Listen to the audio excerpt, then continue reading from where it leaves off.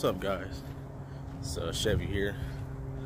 So as you guys know, in my last video, I had a problem putting the 4060, the Corvette servo in the transmission of my 97 Silverado, and I finally got it in. Did some thinking about it last night, and oh, she's still hot. Did some thinking about it last night, and called a buddy of mine who did the same swap on his 07 Silverado, and I finally got it in this morning. I had a little bit of problem getting the snap ring out still, but I finally got it out. It was just built through a bunch of dirt from just not being cleaned over the years. You know, of course, who cleans transmission over the years? Also, like I said in my last video, the person that agreed with the transmission, the O-ring, the snap ring was put off, you know, way in the case somewhere. So I got it out this morning, got it out, and pulled it out, and I had all my my plates, my new plates and everything, and my seals and everything. I had them soaking in some trans fluid overnight, so I got that all put together and everything. Everything went in fine, minus fighting the snap ring, putting it back in. I had to have a buddy come out by and help me pull the pry bar while I worked the O-ring in there, but it works good, man. I like how it shifts. It holds first gear longer than it used to. It used to shift at like 4,500. Now it's shifting about 5,500 now, or 5,000. Coming out down the corner, my house down there, hit the corner, hit the gas, and burnt the tires up. I don't know how the hell I even did that. The truck has never done that before. Never has done that. So the only thing left now is do the Suburban, and that truck's already tuned, so that should be good. The Silverado isn't tuned yet. I might do a Black Bear tune on it. I might send it to them, have them tune it for me, or I might do the 411 swap. I've been looking at that a whole lot more on the 411 swap. I watched a video for it. A guy did a full detail for it, a full detailed video about it, and that doesn't seem very hard. It's just more of a time-consuming thing, so to speak. So that's kind of cool. So I might have that. I might get that done maybe, depending on how I feel about it. Yeah, it's coming together. So I didn't record me doing it. Obviously I didn't. I want to put it in this video clip, but I didn't record it for a reason. I was fighting it. You know, I was kind of mad about it from last night, so I didn't want to really, you know, put any content about me doing it. But what I might do, I might video record the Suburban. I'll do that one. That one might seem a little easier. I haven't looked at it yet, but it might seem easier. So we're gonna look at that one probably next weekend.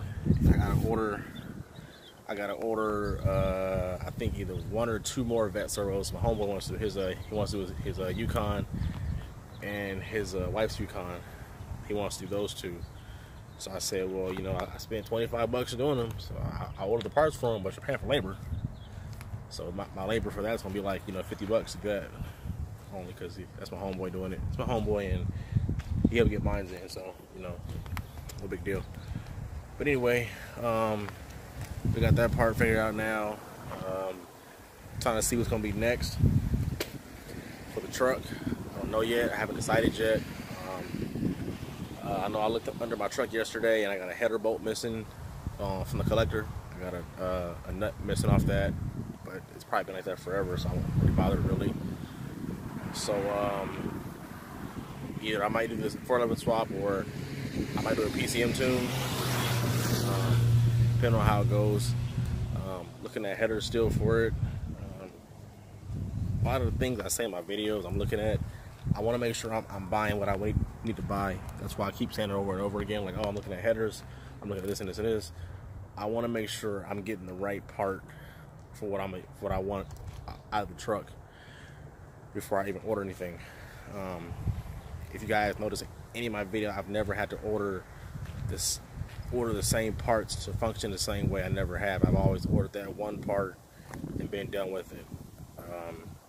Some guys, they'll say, oh man, just order everything that you need, this and this and this. Yeah, I could do that. I can, but I don't want to. I don't want to have to keep ordering parts. Oh, that one doesn't work. Okay, send it back, order this one. Nah, I want to make sure I have the right part.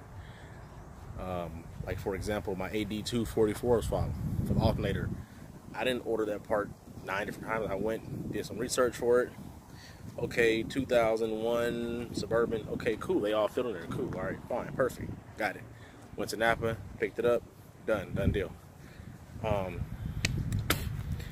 looking at ordering a NBS console. Reason being is because a buddy of mine has a NBS Yukon, so it's a 2005 Yukon, and his has the jump seat in it, like mine does in my Silverado. And what I want out of it is I want just the lid that goes over the center console. I want the lid that one has compared to this one that this one has. So I might order one of those off of eBay. They're like 25 bucks, and see if it goes in there. If it does, then I'm good, and I'll roll with that.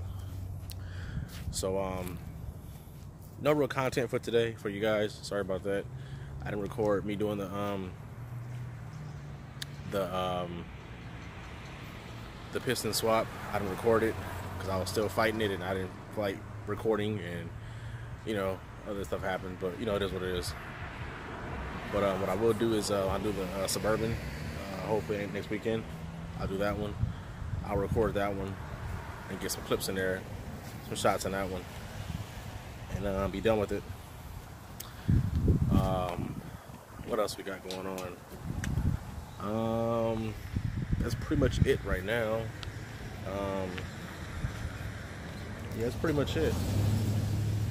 So, yeah. Ain't she pretty? Yeah, somewhat.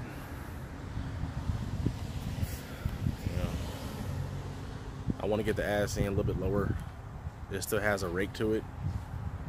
A buddy of mine I follow on YouTube, he has front coil springs. I might pick up for this truck. I might get them. I want to get it down some more in the back, and then finish out my LED lights on the front and rear, and continue working on motor stuff. I didn't find anything unusual on the truck under it. Being under there for like 2 hours yesterday, I didn't find anything out of place or out of order, anything. Everything seemed to be in good condition under there.